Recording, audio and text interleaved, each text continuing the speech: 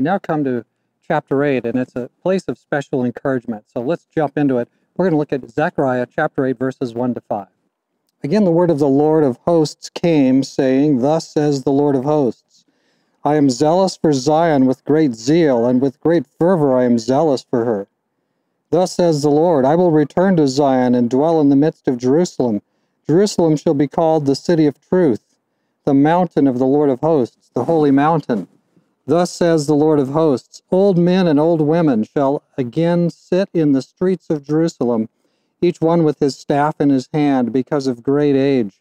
The streets of the city shall be full of boys and girls playing in its streets. God is zealous for Jerusalem, and when his presence is in the city, it will be a city of truth. Biblically, truth is a verb. Truth is what you do. Now, it's not to say that there are not actual facts. There are not actual moral absolutes. We're not saying that. Of course there is. But what we're saying is that truth in the Bible, and you'll see it right here as we go on into the chapter, truth is what you do. Zechariah, in his prophecy, tells us that when God's presence is in Jerusalem, Jerusalem will be a city of truth. Truth is the actions by which we live. Truth is how we actually treat each other. God calls for our hearts so that all that we do will be truth. All that Jesus did was truth.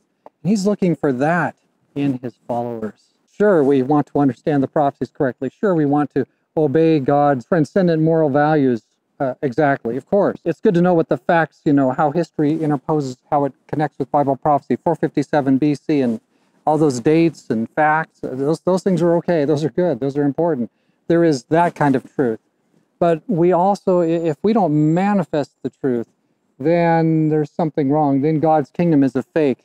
And so if we're off in that line, it's a distortion, but instead we want to be tuned up just right. God's people are to be his city of truth, his outpost, his moral outpost that he holds in a world in rebellion. The kingdom really, if you've got guys that are half in and half out, they're kind of on their own stuff instead of God's stuff, that's not the kingdom.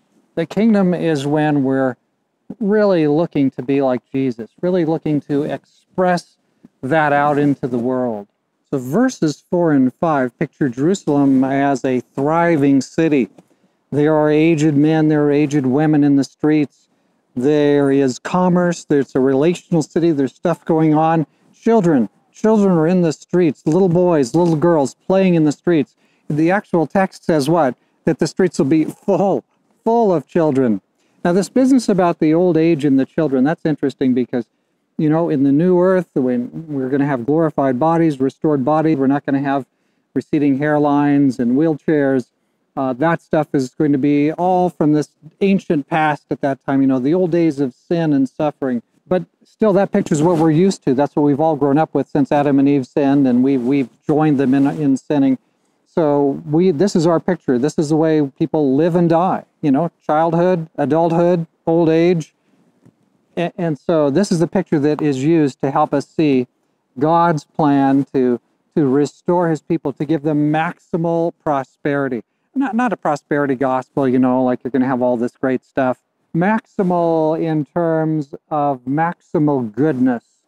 A world in which goodness and unselfishness prevails, in which kindness and loving others prevails over loving self and getting stuff for me. We'll have these eternal ageless bodies. We will be virile. We will be have beauty, unblemished, and we get to be a part of it, and we don't have to wait till then. We can be a part of it now. Heaven is not, 10,036 years that way.